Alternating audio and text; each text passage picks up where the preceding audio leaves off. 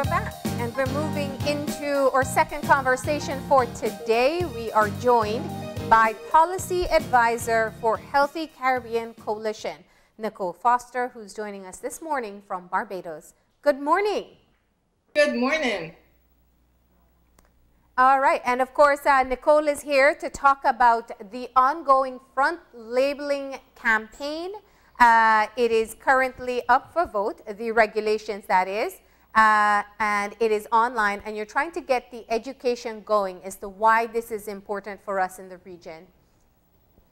Yes, absolutely. So what is going on right now is that CARICOM has gone through a process of revising its existing standards for prepackaged foods. And what they've done is to include as part of that revision front of pack warning labels. And the scheme that they have in the draft standard right now is one that uses black octagonal warning symbols that basically indicate very clearly, quickly, and accurately to individual consumers and children, whoever is looking at the package, whether it's high in fat, salt, or sugar. Yeah. And today is the day, this is the day that votes are supposed to go in from our respective national bureaus into the CARICOM regional organization for standards and quality. Exactly. So you see there the standard that we as health professionals are pushing for. How important is this campaign to raise public awareness on the warnings that are coming on these labels? This campaign is critical. Really, front of pack warning labels are an important part of our response to the NCD's crisis that we have throughout our region. And what the evidence shows us is that our NCD epidemic is unfortunately being driven by unhealthy diet. Of the various modifiable risk factors, it is diet that is killing us, basically. And so front of pack warning labels are basically a quick, easy, and accurate way for consumers to be able to identify those products that have an excess of nutrients that are linked to the chronic non-communicable diseases that are such a bane within our region. And so it's really important for us to get everybody on board and for them to signal really strongly and overwhelmingly to our heads, to our leaders, to our standards bureaus, most importantly in the context of this campaign, that this is the system we want. As consumers, we have a right to know what is in our food. We have a right to be healthy. And we think that this is an important part of moving down that road. Now, let's talk about what effects a front label warning on a package should and would have. Because most products come with a nutrition fact somewhere listed on the product, but this is different. Yes, this is very different. And this is why it's really, so it's useful that you ask about the evidence, because this entire campaign is premised on evidence and conflict of interest-free evidence.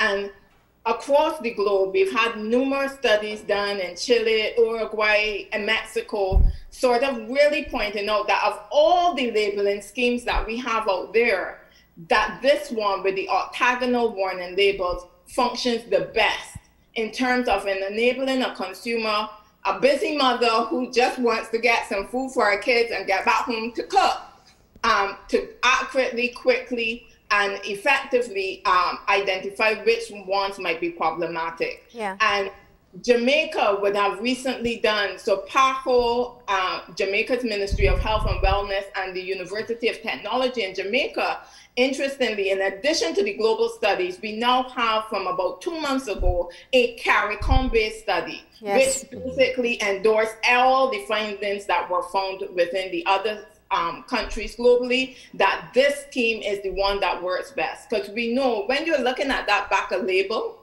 that nutritional label at the back, you need a degree in dietetics to Yes. be able to figure out if it's good or not. And even in terms of some of the other front of pack options, so not doing it on the back, but doing it on the front, as I said, the evidence is saying to us that really the only one that performs well on all the aspects in terms of allowing us to make an informed choice is this octagonal front of pack warning label scheme. And it's not just the, well, I mean, I guess it's all in connection. It's putting the labels in the front. It's the coloring and location you choose. Exactly. But it's also the language. It's very simple. Absolutely. Yeah. Absolutely. So my 7-year-old son, a 3-year-old child will be able to immediately look at a package and see front of, you know, if I see 4 big warning labels on a package, that immediately says to me, okay, this is something I need to think about a little bit more carefully. And so really front of pack, this type of front of pack warning labeling is actually powerful in terms of, from an equity point of view, because many of the other schemes require a certain level of sophistication in terms of education and being able to read and interpret. No interpretation is needed with this. You see it, as I said, a 3-year-old will be able to figure out that that's not looking like something that mommy should be buying for me. Yeah. So you're talking about a vote that is taking place within CARICOM. Does this mean then that this, whatever the outcome of the decision would be, that we will adopt it across the region in terms of items that are exported or items that are also manufactured for consumption locally? Okay, so two aspects to that question. So firstly, yes, this is being done as a CARICOM standard. So this is a CARICOM process, and that makes sense. Our problem is a regional problem. It's not unique to Barbados, to Jamaica, to Trinidad. Across the board, the Caribbean, unfortunately, has some of the highest rates of obesity in the world, as well, in particular, childhood obesity. And then also we know that we try to address things at a regional level since we create this single space. So this is being done at a CARICOM level, but then the implementation would still be done individually. So we're just trying to get agreement at the regional level that if you want to introduce a front of pack labeling scheme, this is what is being recommended at the regional level. And then individually states would implement. And then the second part of your question is absolutely, these standards would apply across the board to both domestic and imported products, because it's a health measure. It's not about trade, it's about health. And whether or not the product is produced locally or domestic or imported, it's having the same impact in terms of driving that obesity epidemic, including within our child population across this region. So it's important to have a measure that is non-discriminatory and balanced in its approach, that really gets to the heart of the matter as a health issue, a health problem that we're trying to counteract. Now, how does this work for imported products, though? So while products that are manufactured within the Caribbean may have the label, for countries, especially like Belize, where we get our imports, it's not necessarily, they're not all from the Caribbean. Right. So the idea would be that, so as with any, so say for example, currently you get products in from the USA, etc., that already have labels on them. Yes.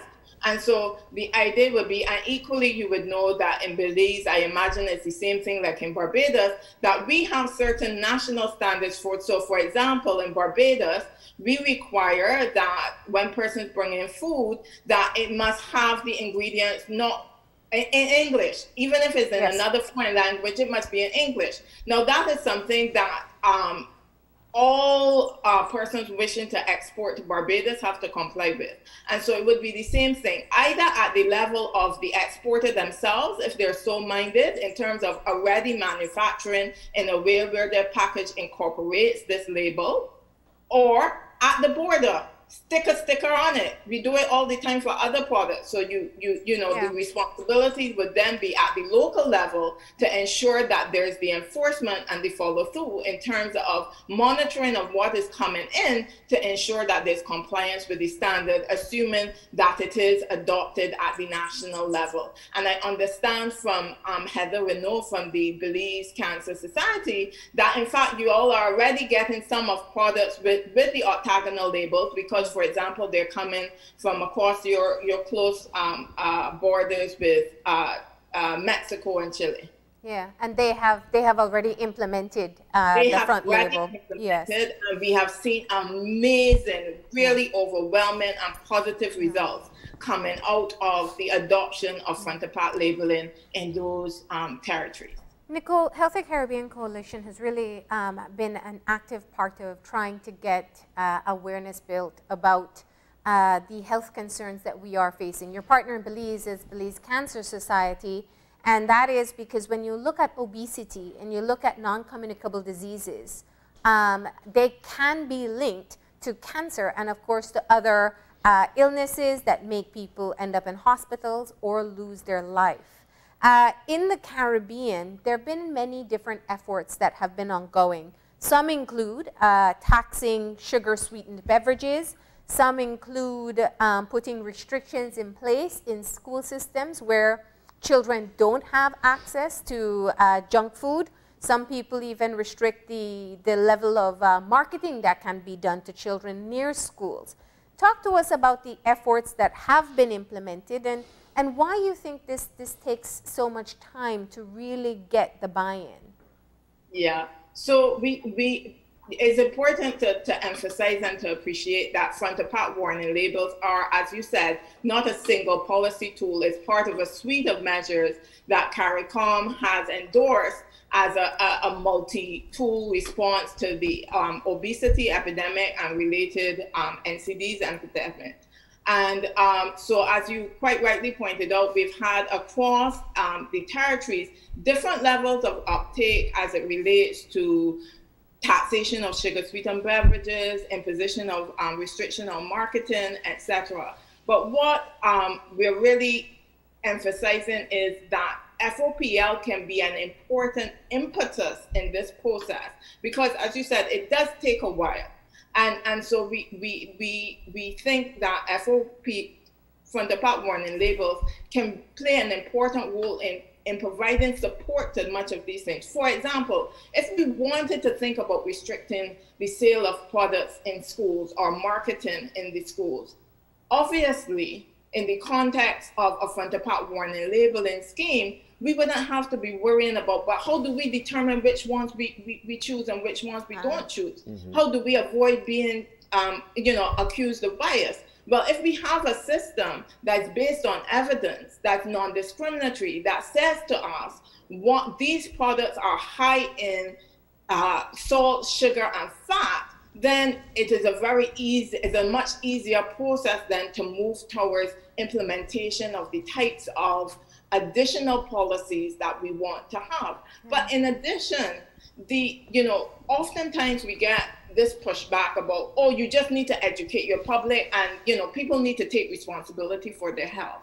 And the fact of the matter is that it is almost impossible to make healthy choices because from birth right through to death, we are surrounded by an obesogenic environment. One that is where we are subjected to the power of marketing, issues of cost and culture, all of those things come into play. And so we see front of pack warning labeling as being an important tool for allowing us to reset, to start to build back better, as we say, for example, in the context of COVID-19, which we have seen the connections between our NCDs levels and mortality and serious illness in the context of COVID-19. So something like front of pack labeling can really give a strong push to many of these initiatives that we have been trying before, but really need to be brought together and have a common way of looking at which products are we going to be paying particular attention to as opposed to others. Is it also perhaps an option for manufacturers themselves. If they're tasked with putting 4 or 5 labels on the front of their package, they may reconsider the ingredients that they use or the makeup of the product itself. Absolutely, and we have seen that in the context. The evidence shows us, so globally we have seen that in the context of Chile and Mexico, etc., as industry has responded to the implementation of this policy, but also to right here in the Caribbean, we have seen in the context of Jamaica, for example, who introduced restrictions on sugar-sweetened beverages in their schools. They have seen some formulation by industry in terms of trying to rethink some of how they produce. And so, you know, it does not have to be necessarily that you just take these products off the market, never to be seen again. Hopefully there are ways in which it stimulates industry to think more critically about the products they're putting on the market, but also too, it creates niche markets. So here in Barbados, for example, we have a lot of people who are pushing natural products, or, you know, products that are minimally processed or no added sugar and those types of things. And so it really does sort of challenge us to think more creatively about what we do and how we cook and what we cook with. Yeah. Now, we're working in reverse, but let's put this issue into perspective. We are facing, I think you call it an obesity crisis, but where it gets most concerning is our children. And there is data to explain how the Caribbean is doing when it comes to childhood obesity. Tell us a bit about that. So, childhood obesity, we have some of the highest rates in the world. Our rates are 2 to 3 times that of the global average, and this information I'm taking from the statement from CARPHA, our Caribbean Public Health Agency, the CARICOM Health Arm, in their recent statement for World Obesity Day. So we have some really alarming levels. Is as high as 30-something% of our children under the age of 9, I believe it is, in the Bahamas, for example, that are obese or overweight. And this is seriously concerning, because we're setting ourselves up for a generation of unwell citizens, citizens who will become, therefore, a serious economic drain on our resources, because you know, not because they don't want to do better, but they are unwell and therefore not able to contribute in the way that we would normally expect them to. And with obesity rates that high for children, it makes them predisposed, or countries predisposed, to a higher population of young adults with NCDs in the very near future. Absolutely, and we're seeing the evidence. And in fact, the World Obesity Federation in 2019 did in their childhood obesity atlas. So there are some targets that the World Health Organization has agreed in terms of trying to move member states towards. And so we wanted to either cut or halt the to cut our obesity rates by, I believe it's like 25% by the year 2030, something like that, or 2030, or at the very least keep them stable. And the World Federation, the World Obesity Federation, in their 2019 obesity atlas, very concerningly, basically estimated that pretty much none of us were on track to meet that target. That at the rate we were going, I mean, basically the best we were seeing is like we had a 3% chance or 4% chance, depending on the member state in question. So really, really concerning statistics as it relates to childhood obesity. And also, I mean, besides the economics of it, we love our children. We want our children to live their best lives. Can you imagine, you know, sort of the emotional and psychological issues that come along with, you know, being a child and having diabetes, type 2 diabetes, being a child and, you know, having a heart problem, being a child and being unable to participate effectively in school activities, etc., because you're overweight or obese. So, you know, really it is a very concerning development. And this is why, you know, Healthy Caribbean Coalition and many others are saying the time is now, no more than ever. We need action now. We need action urgently. And in this regard, I just wanted to point out that in terms of the front-to-part warning scheme that is currently in the standard, the octagonal labels, we actually have overwhelming support across the region. So we have, of course, starting off with CARFA and PAHO, the premier regional health agencies whose mandate it is to guide us in this area. But we've also had the OECS Commission come on board and endorse the standard, UNICEF endorse the standard, and most recently, currently we have about 350 Caribbean health professionals and over 40 regional organizations, including the Caribbean Association of Dietitians and Nutritionists, various University of the West Indies faculties, including my faculty, the Cahill Faculty of Law, because I'm Deputy Dean in the Cahill Faculty of Law, the Caribbean Policy Development Center. All of these have come on board and publicly voiced their support for front-to-part warning labeling, yes, generally, but specifically that we should have the octagonal high-end warning scheme. And this is because they understand the science, they understand the evidence, they understand the urgency of acting now, and they, like all of us, want us to live our best life, but in particular, our children to live their best lives. And for others who are watching right now who are in total support of your cause, maybe not a part of these associations that you have noted, how do they get involved? Okay, so Healthy Caribbean Coalition, if you go on to their website, healthycaribbean.org, there is a big banner right as soon as you go on the website, allowing you to click to show your support for the front-to-part warning labeling campaign. In Belize, there's still some time to get those votes in, to get that support in. You really need, you know, we're really calling on the Belize public, on the parents, the older people, the younger people, everybody. This needs to be a whole of society. We really need, as consumers, to get out there and say to our heads, enough is enough.